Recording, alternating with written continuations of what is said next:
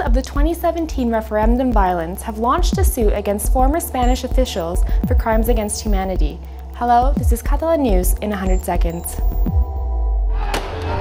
Former Spanish law enforcement and the Home Affairs Ministry officials will face a lawsuit for crimes against humanity for their role in the 2017 referendum crackdown. Lawyers and those that were injured on that day filed it before Spain's National Court.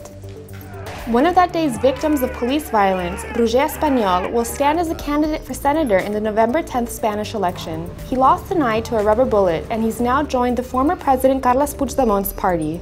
Per portar les conseqüències de la única violència que hi va haver aquell dia 1 d'octubre a primera fila d'aquells que la van ordenar. 1 d'octubre, ni oblit ni perdó. Only dictatorships jail peaceful political leaders. This message could be read on a banner yesterday at Camp Nou before FC Barcelona's Champions League match. Unionist parties criticized the initiative launched by pro-independence groups. Forma part de la responsabilitat del club intentar que les pancartes que surtin no siguin ofensives o de caràcter antidemocràtic. Hotel owners have rejected Barcelona's plans to raise its tourist tax to €4. The parliament needs to greenlight this move for it to be enforced. Vall d'Hebron Hospital aims to fight migraines by opening the first research center in Spain dedicated to this disease. 900,000 people are thought to suffer from this condition in Catalonia.